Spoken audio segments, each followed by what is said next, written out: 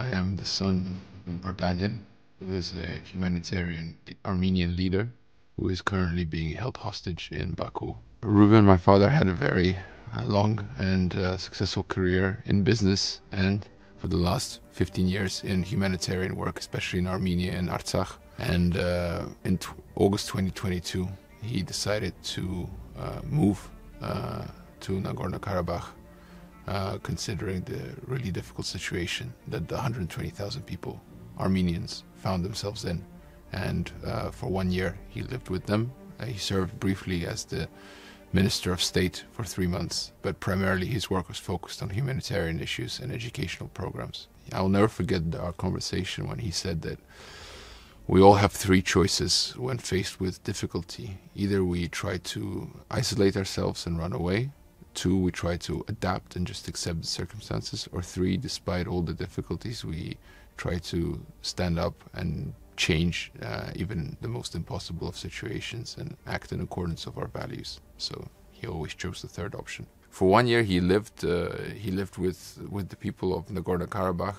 He served as the state minister for 3 months, and for the last 8 months of his stay there, he was just a local civilian who did a lot of humanitarian philanthropic projects despite all the difficult situations. There was no petrol, there was no electricity for a long time, so they managed to bring in a electric car that was powered by electricity and solar panels, and so he was able to help a lot of pregnant women and for new Armenians to be born. It's been a difficult time, but also at the same time, as you correctly say, I feel immensely proud of my father for having the courage to do what he believes was right and for trying to stand up for a minority group who were exiled from their ethnic homeland and abandoned by a lot of people.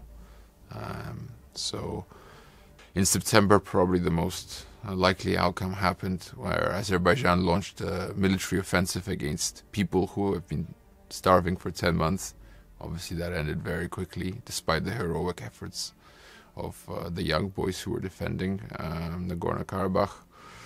And unfortunately, on September 27th, when everyone was leaving through the only entry point via the Lachin corridor, my father, together with the rest of the civilians, was leaving there as well. And then he was detained by the Azerbaijani border police.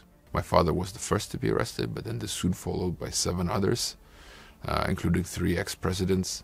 But we must also not forget that Azerbaijan has been holding boys who were arrested during the 2020 war, and also boys who were prisoners of war after the recent military aggression. So the numbers right now are still unclear, which is even more concerning. And I'm worried for my father, but I'm also worried for all the Armenians who are being held in Baku. I think it was a very clear message that was sent to all Armenian people with the arrest of someone like my father, Ruben, that no Armenian is safe, and that this can happen to all of you. For me, obviously, I hope that he comes back to us as soon as possible.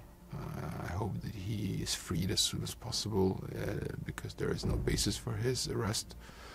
But I also understand that what's happening to him and the journey that he's going through has not been in vain, and I hope that his arrest will only spur more international support for Armenia and the refugees from Artsakh. We need to speak more about the political prisoners, and I think the next step that we must do now is to put more pressure on Azerbaijan. It's the call to action that we must do, that we all know what's happening is completely against all international norms and standards, and we need to show Azerbaijan that such behavior cannot be tolerated, especially if the country wants to position itself on the international stage.